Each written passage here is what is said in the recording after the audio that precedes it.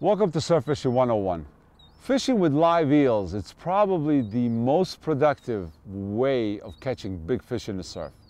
Over the years, it has proven that the guys that use live and rigged eels generally outfish everyone with lures when it comes to the size of the fish. A lot of guys are intimidated by using live eels and rigged eels, obviously. But live eels in particular because, well, they're live and they look like little snakes running around, so they're not that easy to handle. We put together two videos, almost half an hour in length. One portion that you might have seen already is Bill Wetzel talking about how to fish a live eel, and then following is Bill's explanation of where to fish live eels. So what we have here is, I use 50-pound test braid. Can you bump it up to 65-pound tests? Sometimes I use 65 when I'm fishing just strictly for trophy fish. But really, when you're eeling, it's, a lot of times you're just going for a trophy anyway because eels are a gateway to big fish. So I'm really simple.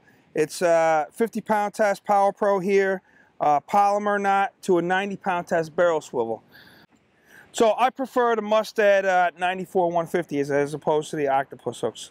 Most of the guys use the octopus hooks. I like the Mustad. I use 8.0. It's a larger hook. It's a beefier hook, but the main reason is because of the barb. Because the barb is bigger. So when you're casting that eel, the eel will tend to stay on the Mustad more than the octopus, I've found, because of the barb. It stays on that barb. It can't get off the barb. The octopus, I take out people all the time. I take out new guys. I take out experienced guys. I'm doing a lot of charters all year long. And what happens is with the octopus hooks, guys come back and it just falls off and you lose a lot of eels. Not so with the Mustad hook. So that's the main reason I use the Mustad hook. People talk about, also with the hook, people talk about sharpening the hook. Oh, the octopus is much sharper, they say. Well, that's not necessarily true. You go to Home Depot, buy a file, sharpen your hook. It takes 2 seconds. It'll be sharp as the Mustad. Sharp as the Gamakatsu. When you're scraping it, this one definitely catches the nail. So, one of the reasons why this is sharper, I think, because it's just a thinner hook. So, sharpen. I never had any problems socking this through a 40. People, oh, bigger fish, it's never going to sock through their mouth. That's crap. These hooks will go right through a 40, trust me. So I got my 80-pound test. I'm just going to tie the 8.0 Mustad via improved clinch. That's all I use, man. It works. You don't have to snell it. You don't have to do any of that. If you want, if that's your thing, you can do that. Just an improved clinch with the 80. Wet it.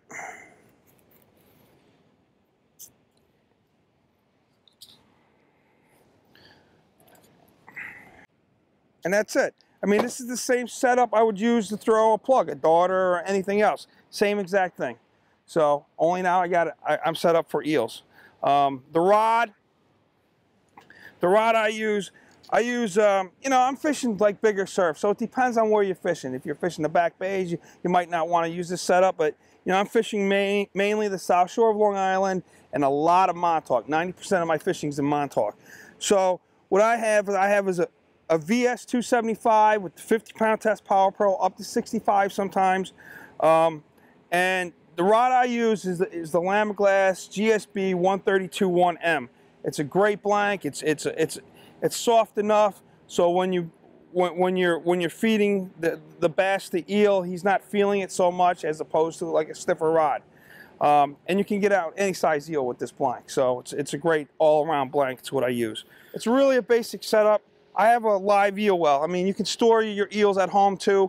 I got a 55-gallon aquarium at home where I store my eels. Around the 55-gallon aquarium, I have black all over it. I don't know what it is, like black construction paper all around it. I tape it to the tank. That keeps the eels nice and dark. Now, most people believe that you need, the darker eel the better, the blacker the eel the better.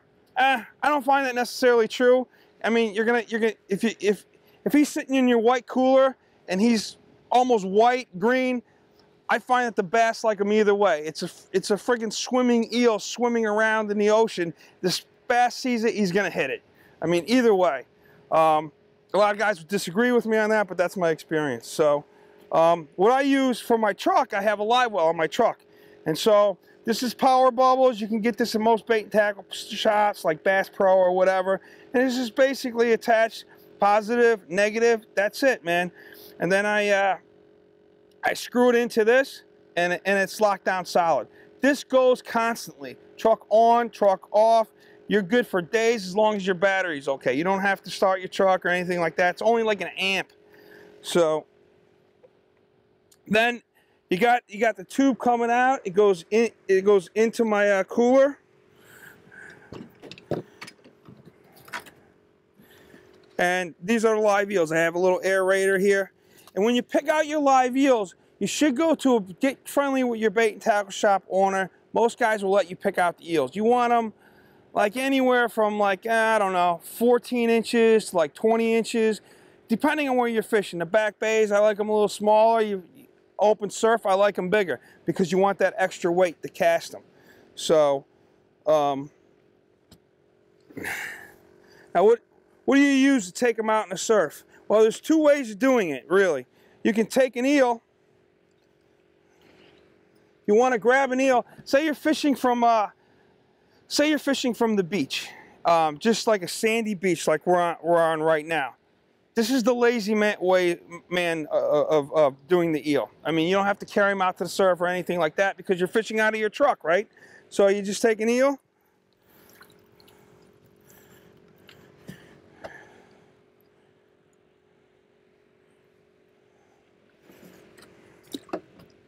Just take an eel, put some sand on his head. See, he's just going around. It's kind of silly, but get some sand in his eyes. See that? Sand in his eyes. Now he's going to mellow out. So now you can just grab him.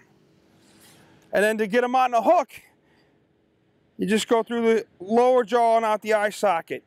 And now I just take the sand, get the sand off his eyes. He's ready to be hooked now. See, I'm grabbing him, no problem with the sand. That's the easy way of doing it on the sand. But, you know, when you're out on the rocks, usually, for me, I'm out on the rocks. I'm not going to do it that way. So we're going to do it the other way, where I'm carrying it in the bag. I see a lot of guys that have these buckets on the side of their, you know, they carry these freaking big buckets. And they get the Brillo pad and shit you read about is oh, you're telling me you're going to be on a rock with a bucket on the side of you, taking a Brillo pad with waves crashing into you, dunking into the bucket now with a Brillo pad. No way. No way. I would not recommend that at all. And they'll say, well, you know, the bag kills them. That's why. It's not true. A small bag will kill your eels. A big bag will not kill your eels. You want a bag about this size where the eels can lay. If you have a little friggin' bag like this, the eels have nowhere to lay, and they're all curled up, and they're going to die on you pretty much, you know, quick. And if it's like an August night or something like that, they'll die on you quicker. Or if they're getting hit by waves, you know, they'll obviously die on you quicker. But but the thing is, you attach them to your belt, and it's behind. It's behind you, not in front of you. If it's in front of you, the wave's going to get hit by waves, and it's going to damage the eel, and they're going to die quicker. So, you know, it's really all just technique of keeping your eels alive. So, I'm going to do is I'm just going to put 2 eels in here. I got a bunch of them.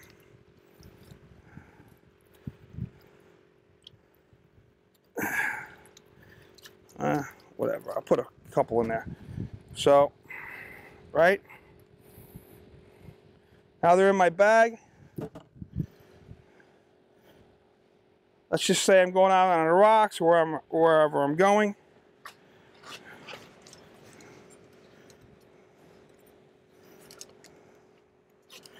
Now they're attached to my belt. I like this little thing here too. Get in the eel bag, like EMS carries some nice bags. They're basically laundry bags, but you know, get a better one. I like this little thing too because when you get it, when you open up the bag, you can adjust this so the eels won't come out. I mean, if the bag's open like this, it's a little bit harder, and the eels can escape while you're trying to grab one eel. So while you're walking with the bag, say you're walking a mile into somewhere. You don't want to carry it like this. You want to carry the bag like this with the rod on your shoulder, so the eels aren't flapping around against your leg and damaging your eels. So you want to carry them outside like that, right?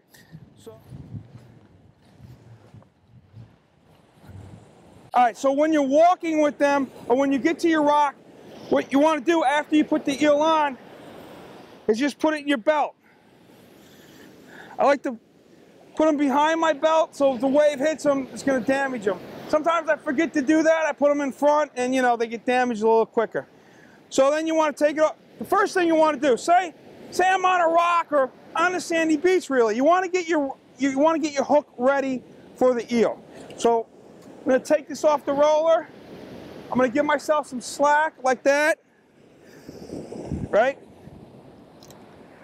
Now I got the slack, so now I can grab the hook without a problem. I'm not screwing around with the hook trying to get it's easy. And by the way, people will say, oh, you got to slap the eel, you got to do all this crazy shit. You don't have to do that. The point of having a live eel is to have a live eel, right? And I heard other people say, well, I don't like them around the rocks because they dive into the rocks and then you lose the eel. To me, that's like, what are you talking about?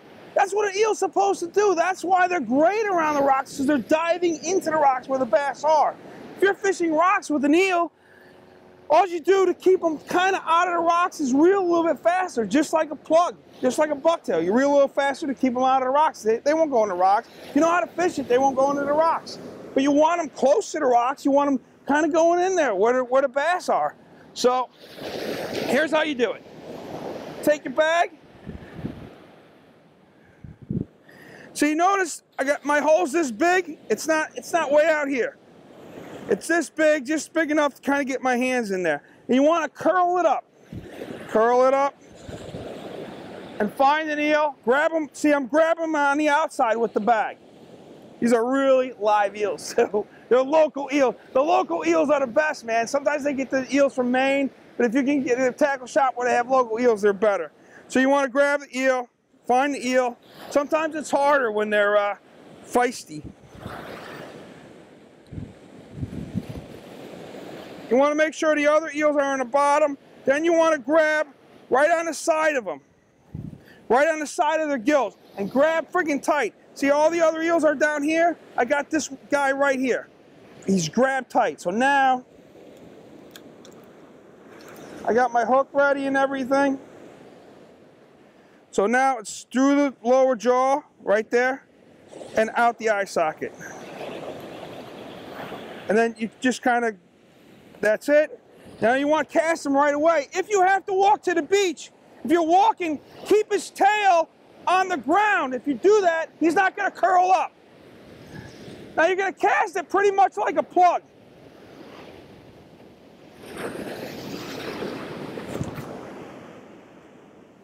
You're going to get your contact right away, and you want to keep your rod up here, not down here. Because when you get that hit, you want to drop your rod. So your rod's up here, and you're reeling really, really slow, just like reeling a plug.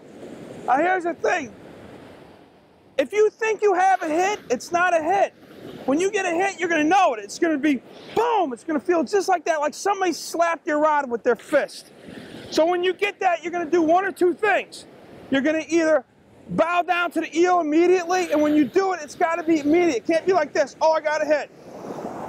It can't be like that. It's, let me cast them out again. I'll show you.